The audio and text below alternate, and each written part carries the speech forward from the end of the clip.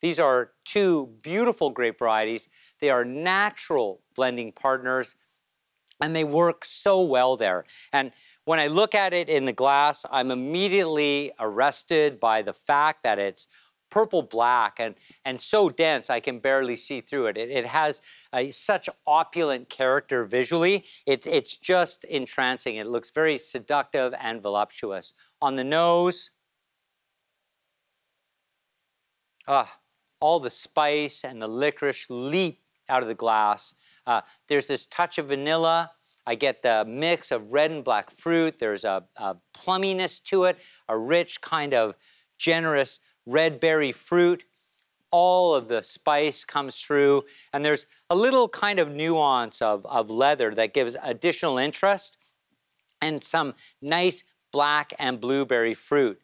Really heady and seductive, quite a beautiful combination, a real red wine drinker's red wine.